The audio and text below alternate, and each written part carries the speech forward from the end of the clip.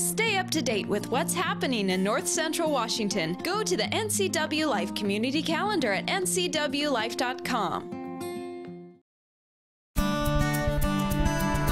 Welcome to Green Thumbs and Dirty Knees with Bonnie Orr. Each week, Bonnie and her co-host Dan Kuntz walk you through the do's and don'ts, the challenges, and the rewards of gardening in North Central Washington. So, let's garden.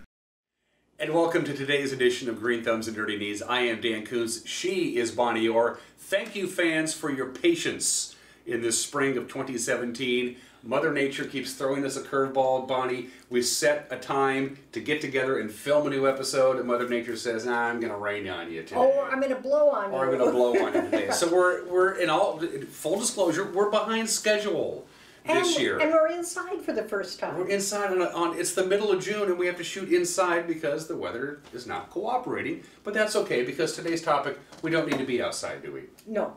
We don't. Do the honors, please, of introducing our special guest. Okay, our special guest is Julie Sanderson. And Julie is the expert on weeds. So when people say, oh, my yard is just full of weeds, or, you know, there's these noxious weeds just growing along the road.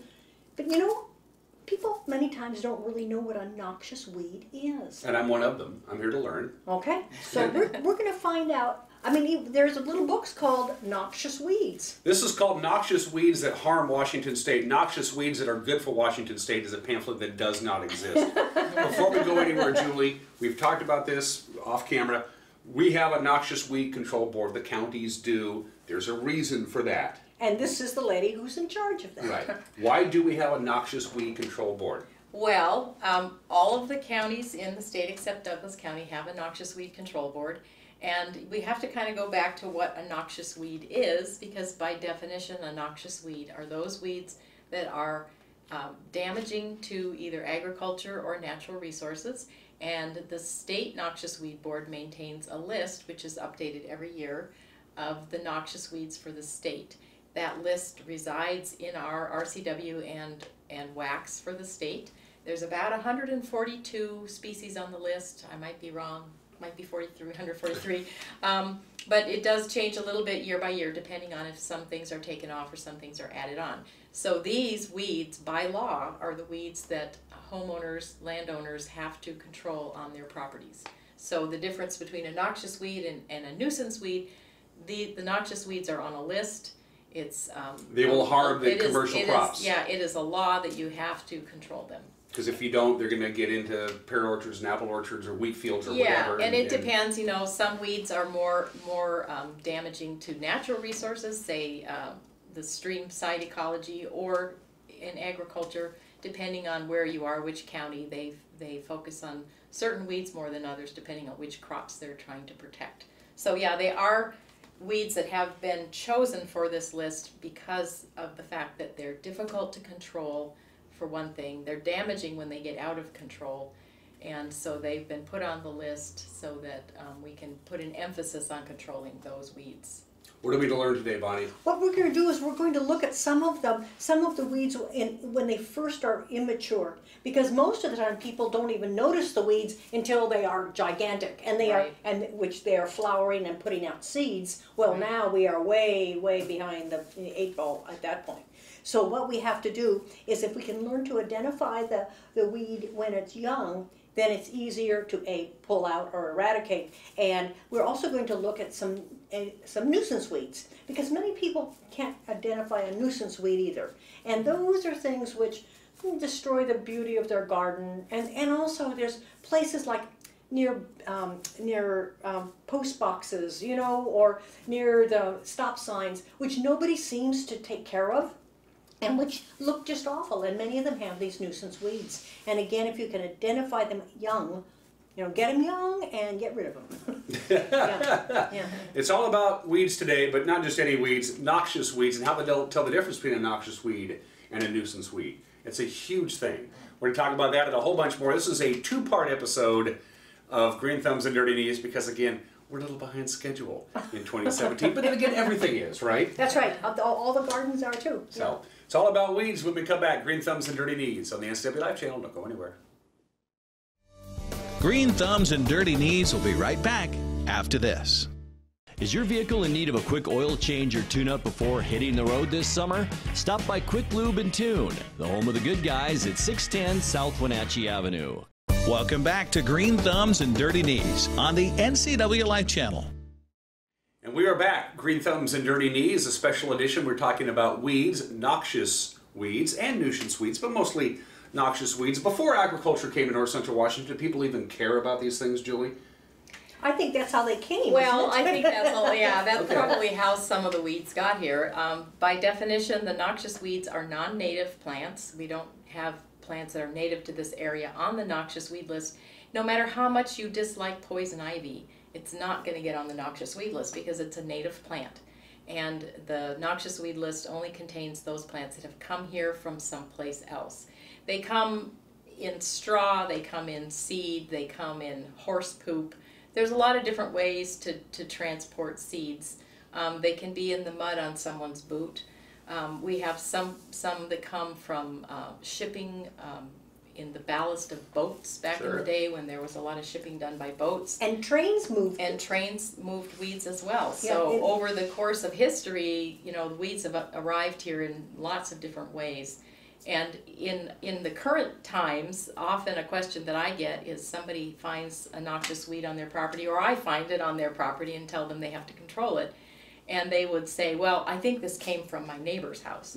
Well, you know, it may have or it may not have. But it's on your property now. The bottom line now. is, if the weed is on your property, you're responsible for controlling. And that's really one of the first questions people ask me is, how did this get here?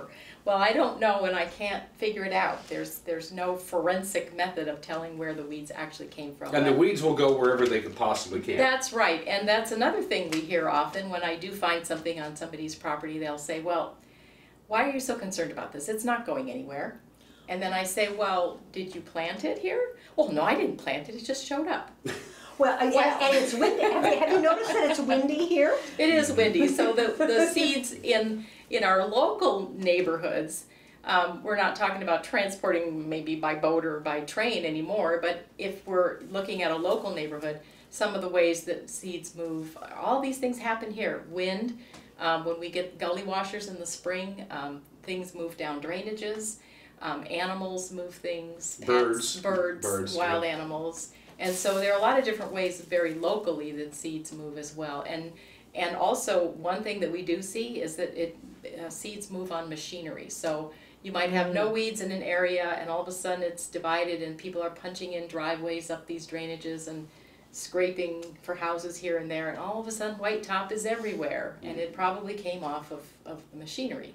So that's a really important thing to remember, is that especially if you rent machinery, you bring in an auger to dig holes in your property, make sure it's cleaned in an area that you can control weeds on a driveway or something like that. And then if you move it off of your property, you know, have it cleaned before you go. If you rent anything, you know, lawnmowers, rototillers, anything like that, it's very important to clean the equipment before you bring it into your property. One of the things that I noticed for prime sites for weeds is alleys where, and also along where the postal routes are. You know, where the very good point. You know, right. And the alleys where the garbage trucks go from place to place, and they go clear out to the landfill, and then they come back in again. And the Postal Service has those wonderful little white and blue and little machines, and it moves again, and it moves into areas where nobody's taking care of it. Right, and the alleys are a special problem because when we look at weeds like puncture vine, where the weed is really designed to stick into a tire. To grab onto something and go for a ride. It sticks into a tire, and you do see puncture vine every place the garbage trucks go, and it isn't just to blame the garbage trucks. I mean, they're picking them up somewhere and bringing them somewhere else. And if the fact is, if somebody was cleaning them up somewhere, they wouldn't get elsewhere. So it is a real avenue for moving weeds around, is the trucks. And the other thing about alleys that makes them especially good for transporting is they're gravel or they're mud, and you're more likely to move plants over muddy surfaces because that gives you a substrate for it to stick into the wheels, into the tires. So if you're traveling in a muddy area, you're picking up mud which may be already infested with with seeds, and then you drop it off somewhere else where it has time to dry and fall out of the tires. I mean, some people ask me that, well, how can a tire move a seed? Well, it's really more the soil that's moving the And also seeds. the underneath the fenders, Right. if it gets thrown up. It gets in there. thrown up and eventually dries and then it falls off. So, and with your dogs and pets, they can move seeds very easily. You see that they get seeds in their fur, then they get annoyed, they plop themselves down someplace and work at those seeds for half an hour, and where did the seeds go? Well, they're probably falling right there where the dog is laying down. We talked about this. This is the Eastern Washington Field Guide. Excuse me, noxious weeds. If you say spend 4 days in Nia Bay, can you bring a weed seed back to Wenatchee or East Wenatchee and it'll find a place to grow and grow? Oh, definitely. It'll try. I mean, that's one thing about weeds is they can grow just about anywhere. Where we might struggle to grow a tomato, you know, you can grow half a dozen different weeds without even trying. And one of the reasons we have a booklet for Eastern Washington and Western Washington is there are, like any other plant, you know, preferences, or not preferences, but plants are adapted for different kinds of areas. So obviously the west side is wetter and milder than the east side. And so there are some weeds that probably wouldn't do that well over here, and some of our weeds on the east side wouldn't do as well on the west side. But they definitely could be transported, and they would definitely give it a go if they landed here. See, is Budley Eye listed yet, or? Yeah, actually it is on the noxious weed list. On the other side. And it's usually of concern on the other side. Because it seeds easily, Right. whereas here we do not see. We don't see it spreading. We right, don't see it right. spreading because the seeds cannot persist during the cold winter. The other thing we have that's like that is the tamarisk. Yes. And in the southwest, Salt cedar. Yeah, the salt cedar grows along streams and causes a real nuisance. We have a couple places in Chelan County where we've seen it. It's not actually the same species that's listed. We have parviflora, I think, and it's tamarisk ramosissima that's on the list. And so the one that we have here is not an aggressive cedar, and it's not a problem. You go down to the southwest and it is a big problem. So yeah, it depends. I mean, even though weeds are pretty well adapted to grow in a lot of places, they do have their preferences for where they do better, just like any other plant. And I hate to bring this up, but it's absolutely true. There are very harmful noxious weeds in Chelan and Douglas County that look so pretty. Oh, they do. They Oh, look and you know- flower-like, and it's like, I don't want to, you know. Okay, so here's this one. is, okay, and you know, I know people who've actually, it looks like a snapdragon. Sure And it actually does, yeah. It's related. It's in the snapdragon family, They're, yes. you know, cousins twice removed or 14 times removed. And people dig this up and plant it in their gardens. Yeah, Do they and know that they're and it's a planting noxious weeds? weed. No, Probably not, which is yeah. why they did it. Yeah. And this is really interesting because this is called Dalmatian toadflax, and it actually came from the Croatian area, from Dalmatia originally. Right. Wow, now it's all the way here. Right.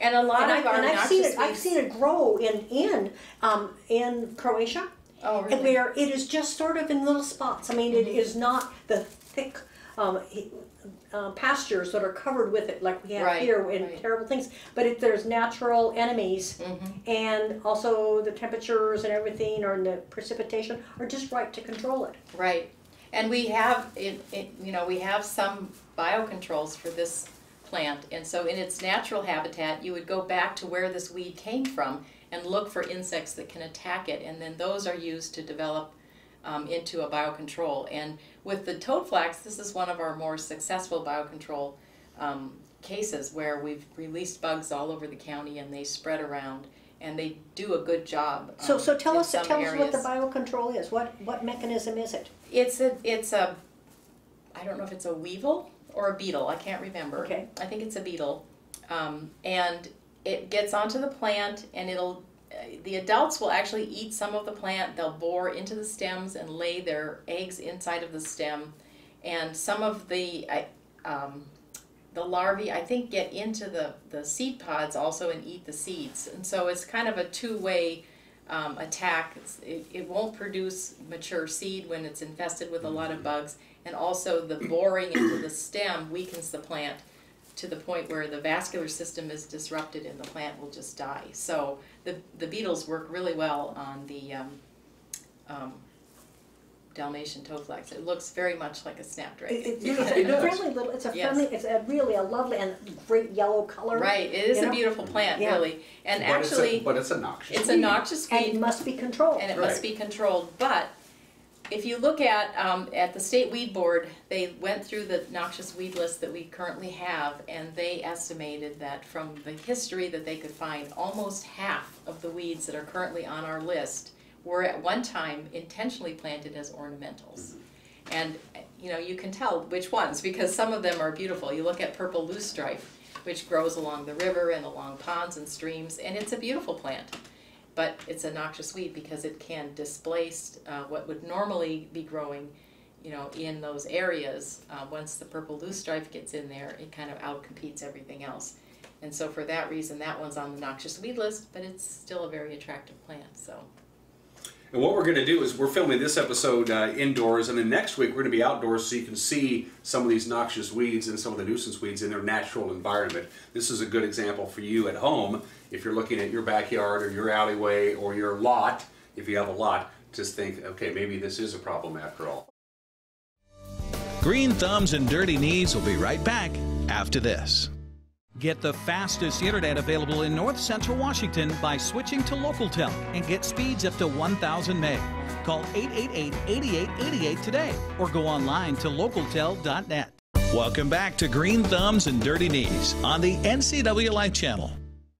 Okay, so this is growing on my property. Okay, what are my responsibilities? And what, good question. What happens? Tell us about this. Well, I might come by one day in my car and see that you have a noxious weed on your property. So what we begin with is a letter, which is a request to control noxious weeds. We'd like to be friendly at first and request that you control your noxious weeds. The RCW is written so that we actually have enforcement jurisdiction. We can enforce on properties where they don't control their weeds. And what that means is we could cause the weeds to be controlled, which would probably mean hiring a contractor who comes in and controls the weeds. And then we send the bill to the landowner. That's kind of the extreme situation. We like to avoid that. Yeah, we like to avoid that. And many times people don't really even realize they have a noxious weed. So they get the letter and they call us and they say, what's this all about?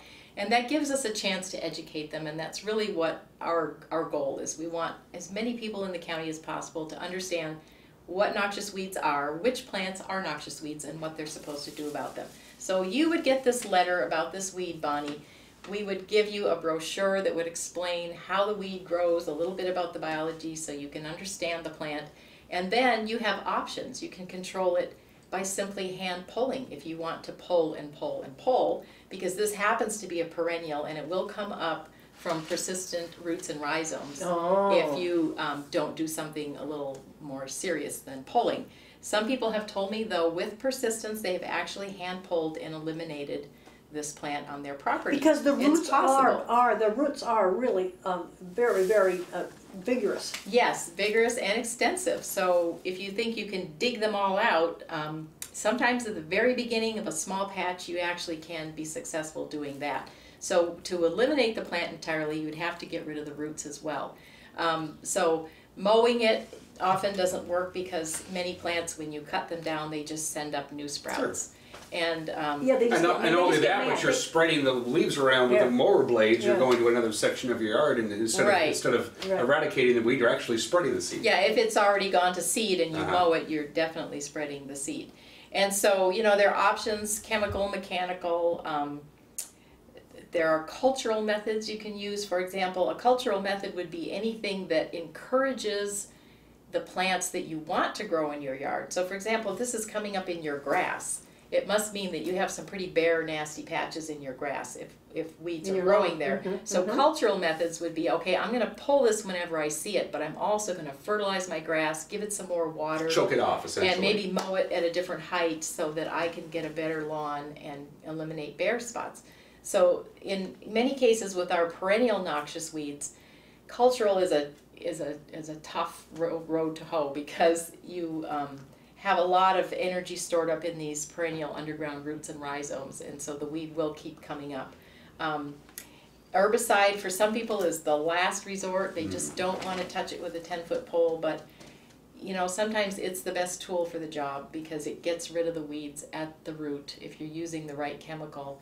And you make recommendations for the we right do. ones. We would make recommendations, and sometimes people get frustrated because they ask me, just tell me, just what do I have to do? And I always say, well, it depends. And it really does, because it depends on what kind of property you have. Or is it a residential property? Do you have a sandbox in the backyard and a swing set? Is it a rental property where you have people who don't really maintain the lawn, but you know, you don't want to have to do a lot of work there? You know, is it an empty lot? Is it a vacant lot? Is it a pasture? There's so many different kinds of land, and the reason that matters is the herbicides are labeled for specific sites. So something that I could use, say, on a vacant lot, I could not use in my backyard. Even though I have a pesticide license, I can't just use any herbicide anywhere I want. I have to follow the label. And if it's not labeled for residential use, then it is illegal for you to use it that way. And so you have to read the label, and you have to understand what kind of property you're going to be using it on, and also the goals for that property. I can't just recommend a blanket, just use Roundup. If you're trying to clear an area because you're going to plant roses there, I don't want to recommend anything that has a residual that might stay in the ground more than 1 year, and some herbicides do. Like dicamba.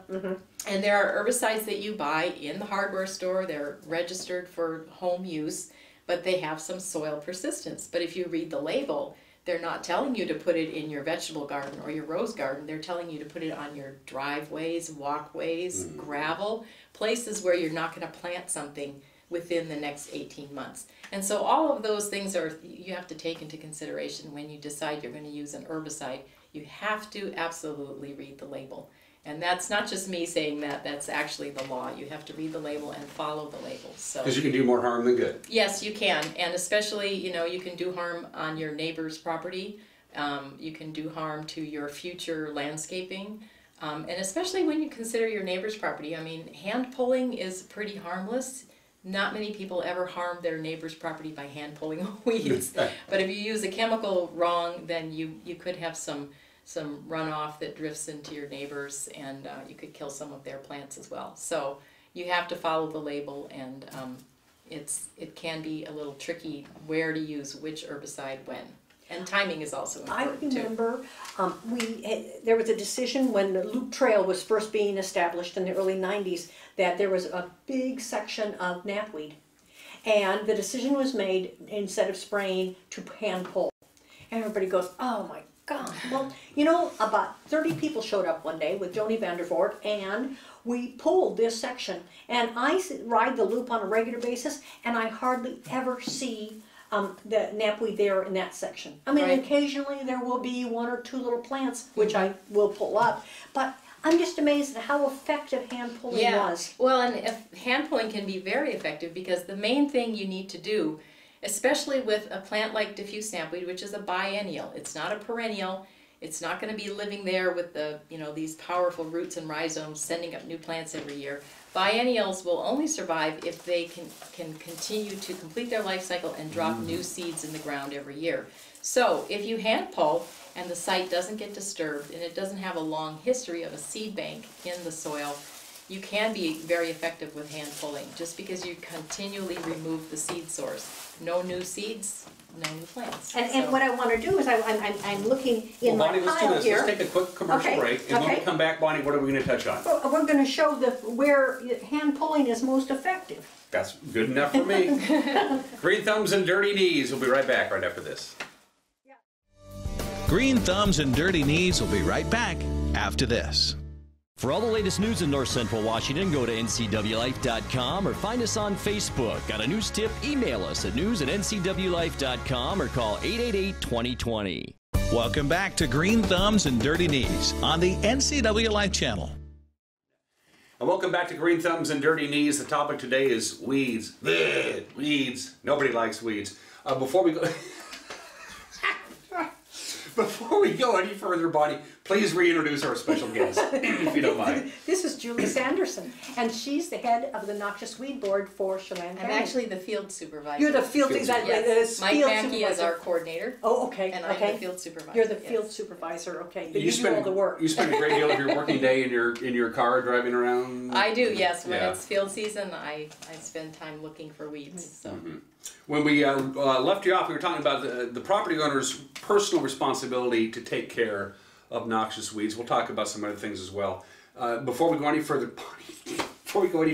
it's been a cool, wet spring. Has this been a bumper year for weeds, or is every year a bumper year for weeds? I think every year is a bumper year for Okay. weeds. The thing that makes a difference is how long we have good soil moisture, and this year we have had a cool spring, but we've also had a wet spring and a wet fall and a wet winter. So there's a lot of moisture in the soil.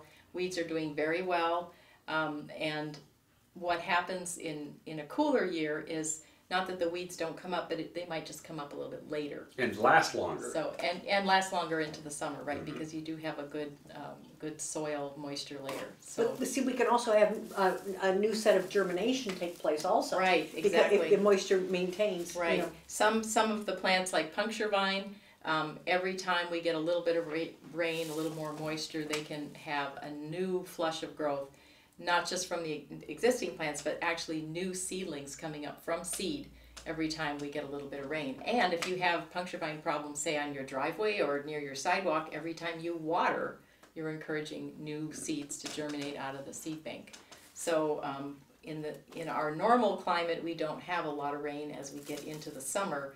But anytime we do, or if you have irrigation running off in an area, you could encourage a new flush of growth from any of the weeds that are already in the seed bank. So this is where most people go, oh my gosh, what's this? This is knapweed, okay? And this is not the time to say, oh my gosh, this is knapweed, is it? Right, Yeah. right. In fact, this is a very dangerous time in many ways because this thing is very close to blooming. Yes, it is. You can see the buds on the tips And of I'm every wondering branch. if I pull this up, and it has kind of it has a tap root, and Right. it also has diffuse roots. Right. But if I pull this up at this stage, will it be like a dandelion where it can just put all of its energy into a couple of the flower heads and then create seeds?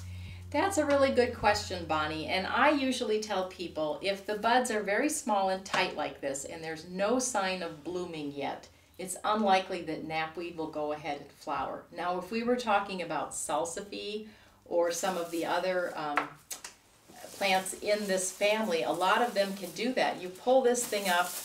This is salsify. And you see these everywhere. Yeah. With the little puffs on Right, them. it gets a great big kind of a dandelion-like puff. Not there You yet. can though, pull is it? this Yeah. out and lay a pile of them on your property because you've worked all day pulling them. And then the next day or the day after, you look at that pile and it's just puffing out seed in the breeze. Because even though you pull them out, there's enough energy and moisture left for this plant to put all of that into It's going producing to put all its energy the to get these seeds. things to bloom. Right, Yeah. get those Yeah, it'll seeds to bloom mature. and seed. It is. Yeah, in a very short time, even when it's been uprooted. So knapweed won't do that necessarily. No, But here is where we really want to look at knapweed, isn't right, it? at this stage. So by the time you have a knapweed as big as the one we were showing before, it's a big deal to get rid of it. The plants are huge, you have a lot of biomass, you pull them out, you have a huge pile of weeds to get rid of. If you And pull this is them at last year's. Yeah, this is a started- biennial, so This started growing last year, last year. but it didn't put up the flower stalk. Right, so last year it looked like this for most of the year, and it just increased the number of these rosette leaves, and so it would be sitting on the ground looking like this with all these leaves, and all year you could walk past this thing and Not even ignore notice it it. and not even worry about it. Then the following year it bolts and it looks like that, and that's when everybody panics. Where did this come from? This is all over my property. Well, actually, it was on your property last year. You just didn't notice because it was small.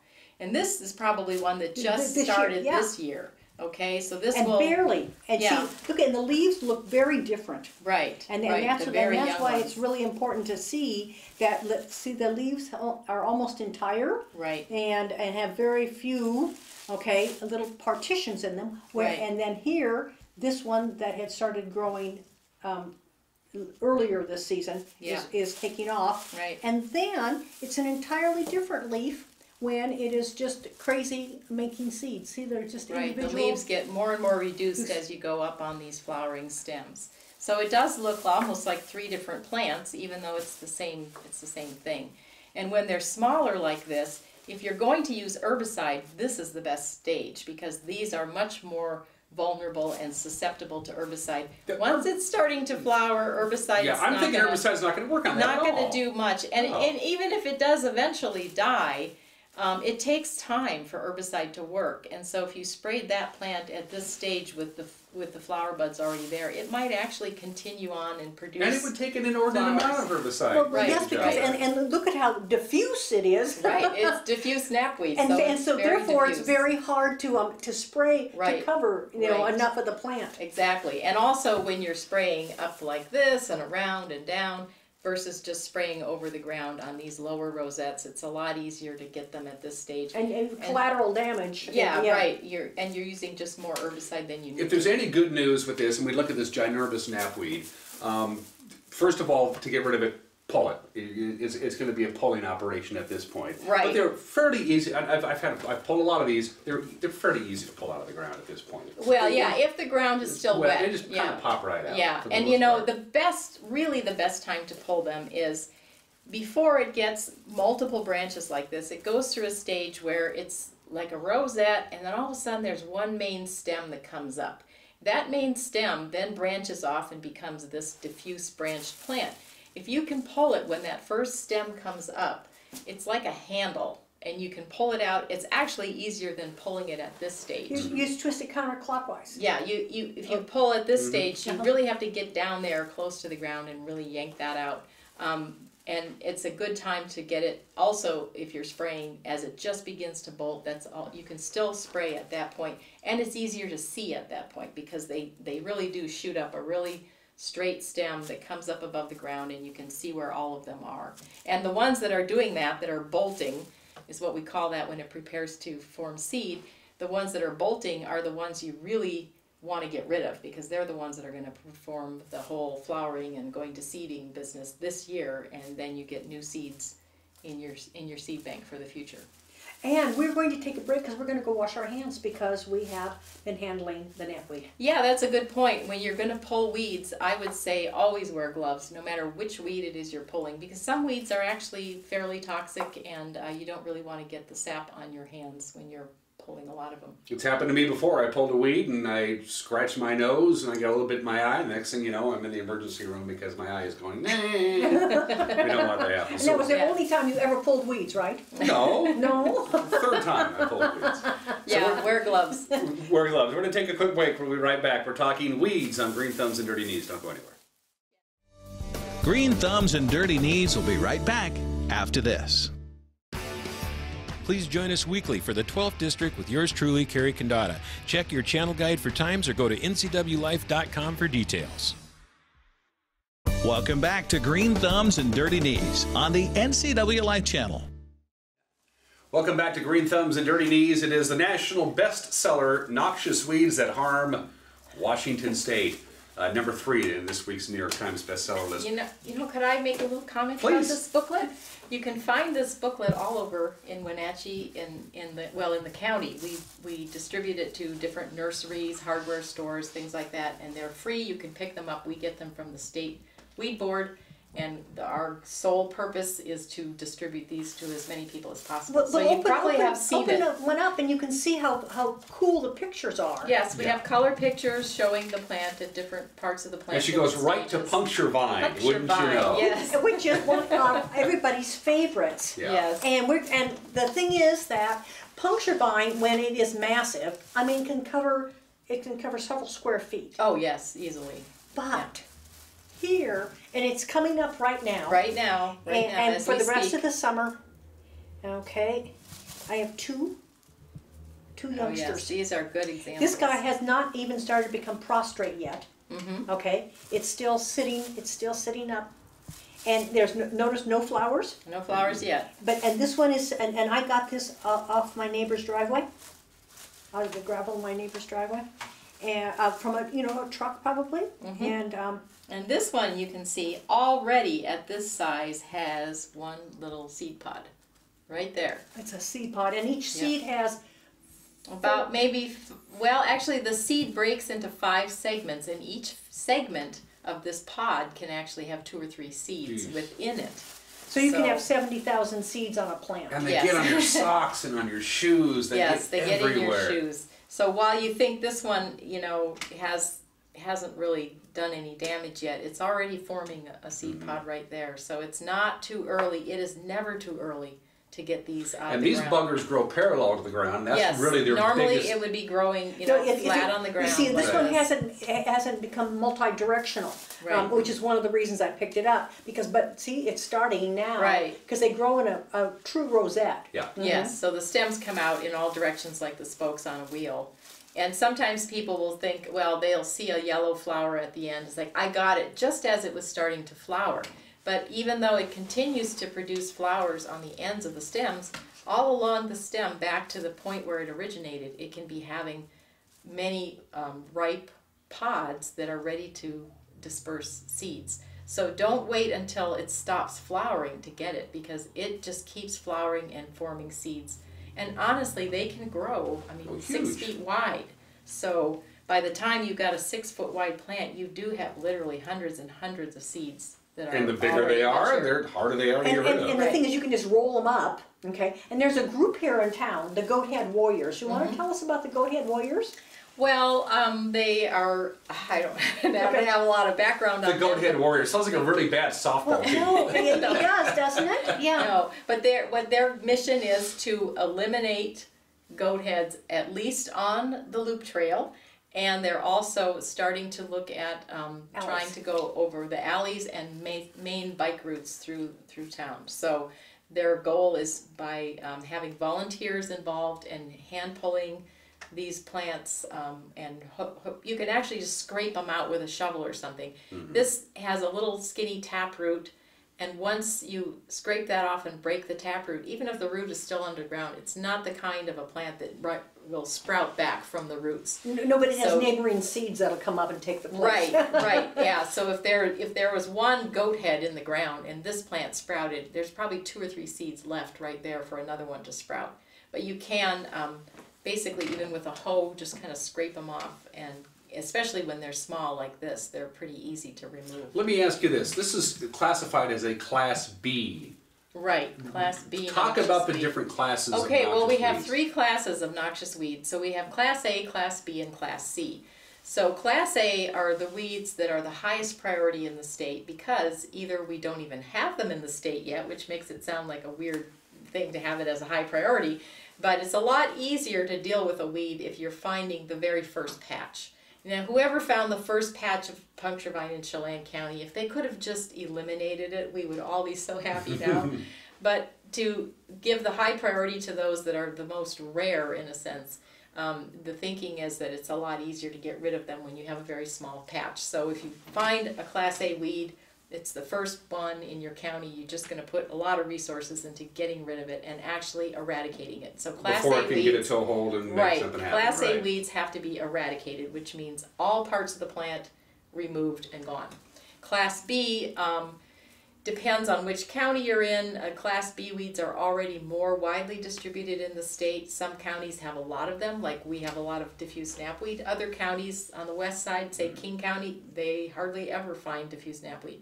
So the Class B weeds are less broadly distributed, and they're maybe a higher priority in some counties because they only have a little bit. Other counties where it's already widespread, like diffuse snapweed, it's really a lower priority. And then a Class C weed is something that's pretty widespread over the entire state. There's already so much of it that we really don't think we can get rid of it. And so rather than put a lot of resources into it, we mainly educate on the Class C weeds. We want people to know this is a bad weed, something like bindweed. You don't want to let it get started if you don't already have it. White top. Right, white top is also a Class C weed.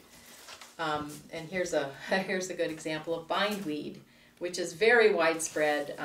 There just would be no way that you could prevent all of the seed production. And that's how you decide what goes on the B versus the A or the C, is if you can prevent seed production, you have a small enough number of plants that you really could prevent seed production in a year, then it's a much higher priority. Something that's already widespread, the cat's out of the bag, it's just tough. But you do want people to control it if they can, if it's within their means on their own properties.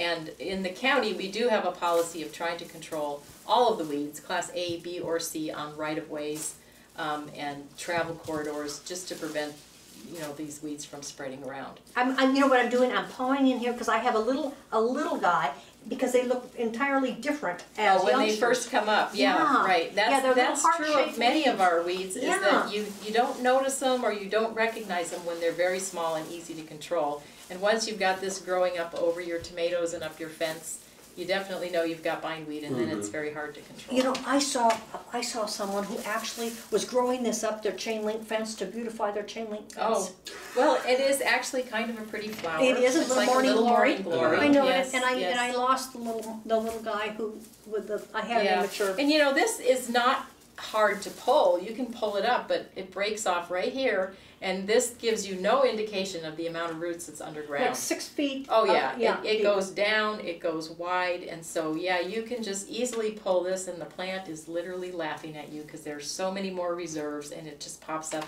I have to admit, I have it in my vegetable garden, and I'm out there hoeing and pulling all the time trying to get rid of it. But that is a class C. So we do have those 3 different classes. Okay, so class B. And class A, and is a Dalmatian toadflax. It's a class B. No, class B. Okay. It's a class B. Okay. We don't really have very many class A weeds in Chelan County. We have common crepina, which is up in the Sawtooth Wilderness on Lake Chelan, and we have some wild 4 o'clocks in Chelan, which that's also a class A. And we recently discovered flowering rush in the Columbia River near Eniat.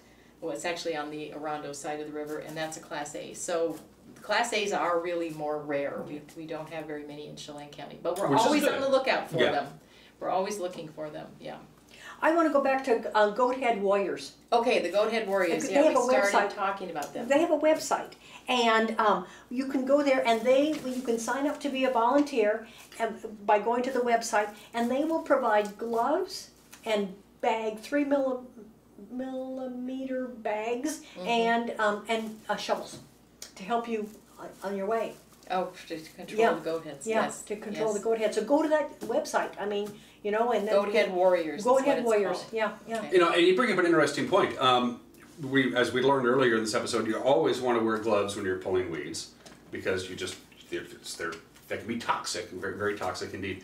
The actual, I pull a bunch of weeds out of my yard. I don't want them anymore. How do I dispose of them? Am I going to do more harm than good if I chuck them in my garbage can and then they're just going to go someplace else, aren't they? Not necessarily. Okay. Depends how you dispose of them. Let's talk about that. Okay. So if you, and this again depends on a lot of things, okay? If I pull up a lot of this puncture vine and it's just green, it doesn't have seeds on it yet, I can make a pile of that, put it in a plastic bag, tie it up, and put it in my trash. No harm done. A lot of people are resistant to that because they pull and pull. They have giant knapweed. I had one lady tell me that she had like 42 contractor bags of Russian thistle one year. That's a lot of stuff to haul to the dump. If you picked it when it was small, like this size, you wouldn't have that problem, maybe 1 contractor bag.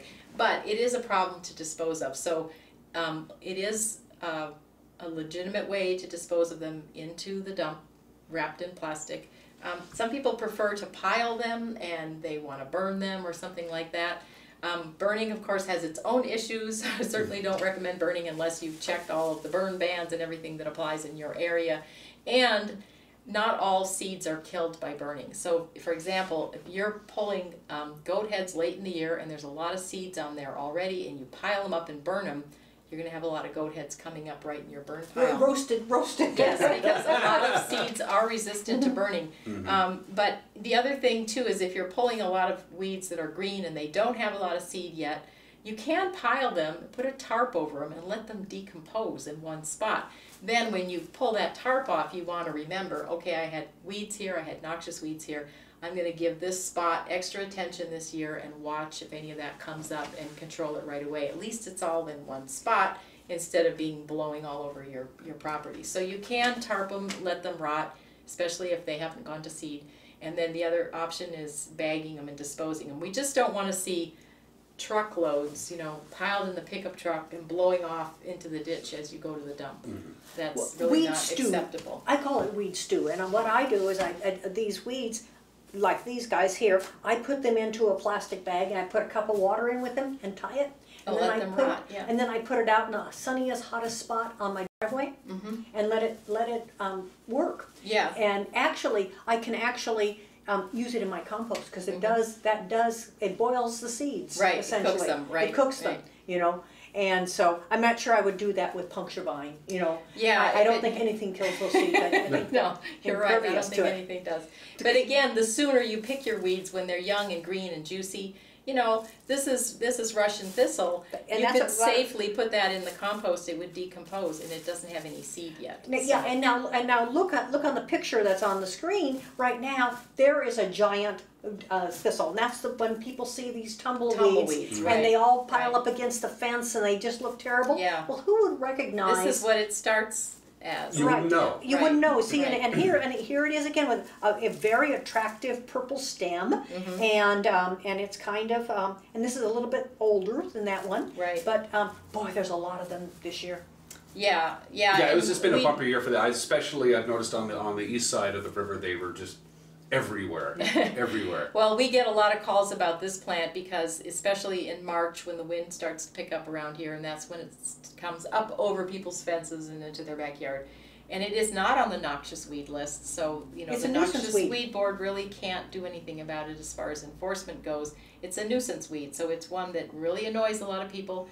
You probably don't want it in your yard, and you especially don't want to let it roll into your neighbor's yard. Because your neighbor doesn't want that either. But this is when you should be getting it, when it looks like this. Don't wait until it's the size of a bushel basket.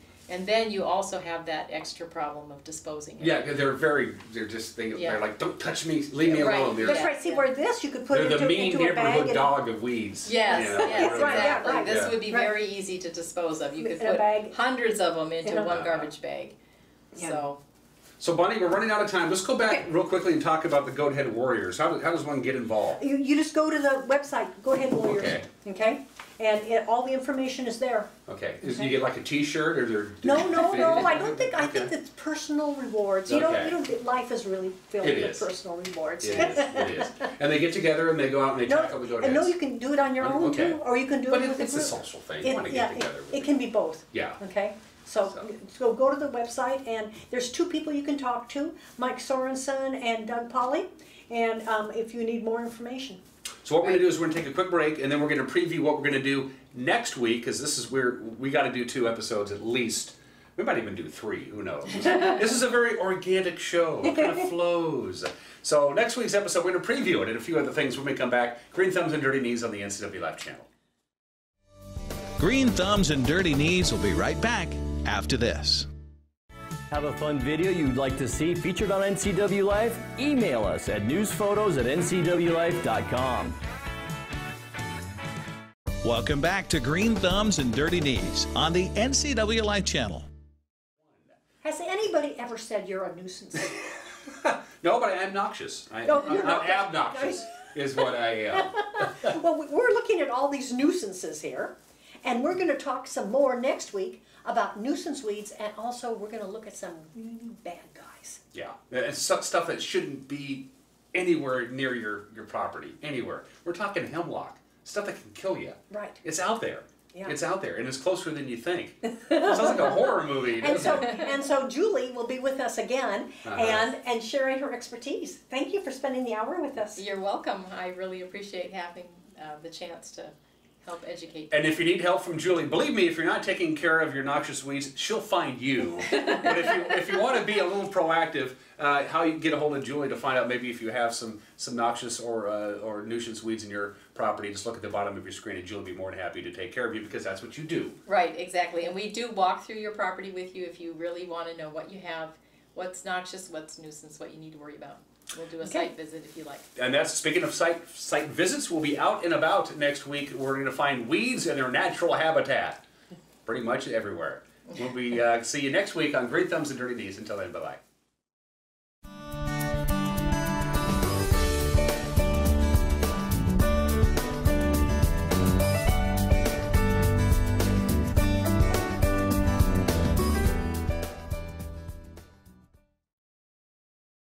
Are you wanting high-speed internet but don't have access to PUD fiber? Try Sky-Fi high-speed wireless internet from LocalTel. Call 888-8888 today.